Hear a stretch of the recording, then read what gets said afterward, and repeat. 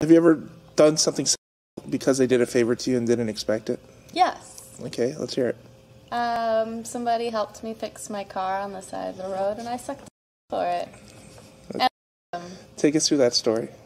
Give us about 2 minutes. About 2 minutes. Okay, so my car I was stuck on the side of the road, and there was these two guys who were trying to help me fix it, but they were not able to fix it, so they actually left. So then the next guy came up. He's an older guy, probably in his 50s, you know, white hair and stuff.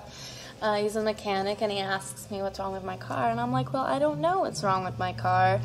So he starts tinkering at it, and he helps me figure it out. It was like some kind of vacuum suction with the gas or whatever.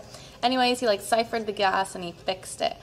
And on the spot? On the spot. Okay. Got my car running. I was able to go home. So then I was like, well, sir, you know, as I run my finger down his chest, I'm like, well, sir, I must repay you in some kind of way. And he's like, oh, no, don't even worry about it. And I was like, but, sir, it would be my pleasure. And then he was like, oh, well, what? And then I was like, why don't I just, you know, suck you off for it? And he was like, no, you don't have to do that. And I was like, no, please, I would love to. I would love to show you how much I appreciate you helping me.